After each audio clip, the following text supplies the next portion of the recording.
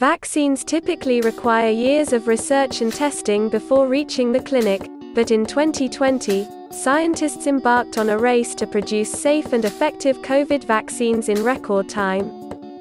Researchers are currently testing 66 vaccines in clinical trials on humans, and 20 have reached the final stages of testing.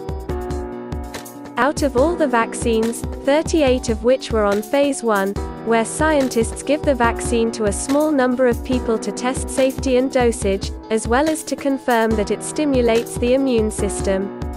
Another 24 vaccines were on Phase 2, where scientists give the vaccine to hundreds of people split into groups, such as children and the elderly, to see if the vaccine acts differently in them. These trials further test the vaccine's safety. And finally, a total of 20 vaccines were onto Phase 3, wherein scientists give the vaccine to thousands of people and wait to see how many become infected, compared with volunteers who received a placebo. These trials can determine if the vaccine protects against the COVID-19, measuring what's known as the efficacy rate. Phase 3 trials are also large enough to reveal evidence of relatively rare side effects. In addition to clinical trial phases, as of 2021, 8 were on early OR limited use, 2 that were approved for full use, and 3 vaccines that were abandoned after trials. In this video, we are going to talk about the 9 leading vaccines that have reached trials in humans, and on how they work. Let's dive right in. The first 2 in this list uses a messenger RNA vaccines or mRNA, which are vaccines that deliver one or more of the COVID's own genes into our cells to provoke an immune response. These 2 vaccines are Pfizer-BioNTech vaccine, and Moderna vaccine. The German company BioNTech partnered with Pfizer to develop and test a coronavirus vaccine known as Tozonameron, or the brand name Comirnaty. A clinical trial demonstrated that the vaccine has an efficacy rate of 95% in preventing COVID-19. Moreover, it was the first time anyone had found such evidence. The Pfizer-BioNTech vaccine requires 2 doses, in 3 weeks apart. In December 14, vaccination begins in the United States. By December 21, the European Union then authorizes the vaccine. Pfizer expects to produce up to 50 million doses by the end of the year, and up to 1.3 billion doses in 2021. However, storing it is the biggest problem, wherein freezer storage must be only at -94 degrees Fahrenheit or -70 degrees Celsius.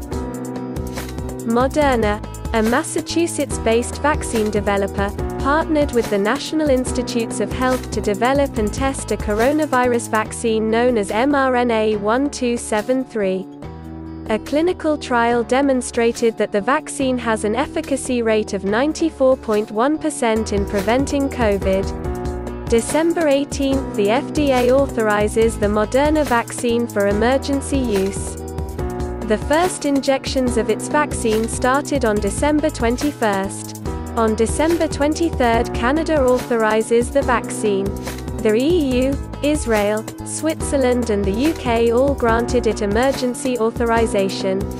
Moderna have a lifespan of 30 days with refrigeration, and 6 months at -4 degrees Fahrenheit or -20 degrees Celsius. In spring of 2021, vaccines by Moderna and Pfizer-BioNTech are expected to reach large-scale distribution in the spring. Next we have the viral vector vaccines, which are vaccines that contain viruses engineered to carry COVID genes. Some of it enter cells and cause them to make viral proteins.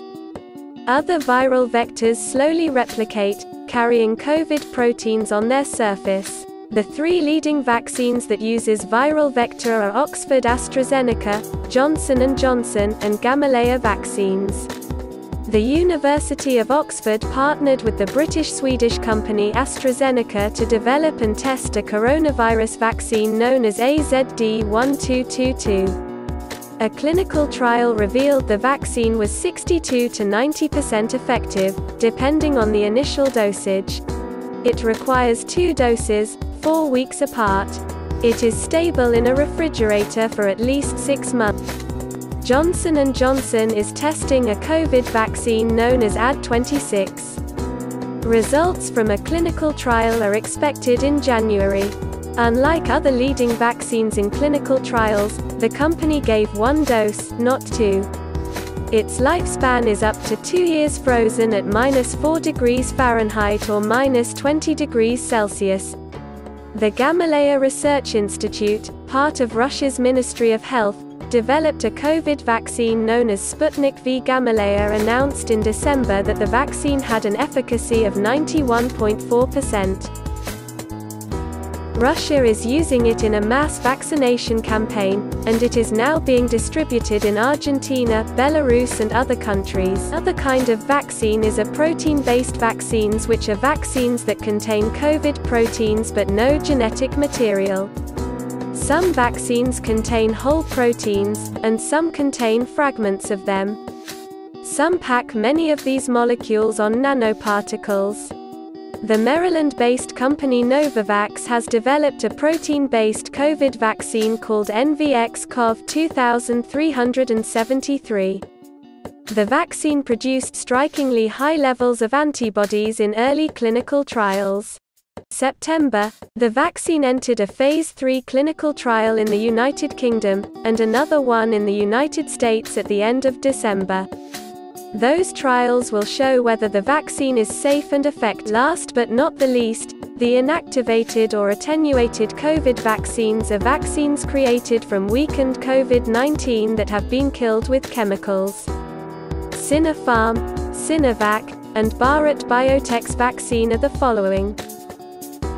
In early 2020, the Beijing Institute of Biological Products created an inactivated COVID vaccine called BBI-BP-CoV. It was later put into clinical trials by the state-owned Chinese company Sinopharm. China approved the vaccine on Thursday, and the vaccine is also in use in Bahrain and the United Arab Emirates. The private Chinese company Sinovac developed a COVID vaccine called CoronaVac. Researchers in Brazil announced that it has an overall efficacy of just over 50%, the minimum threshold set by many regulatory agencies for authorizing a COVID vaccine. CoronaVac is being rolled out in a number of countries. Indonesia gave CoronaVac emergency authorization on January 11, and 2 days later the President of Indonesia received an injection of CoronaVac on live television.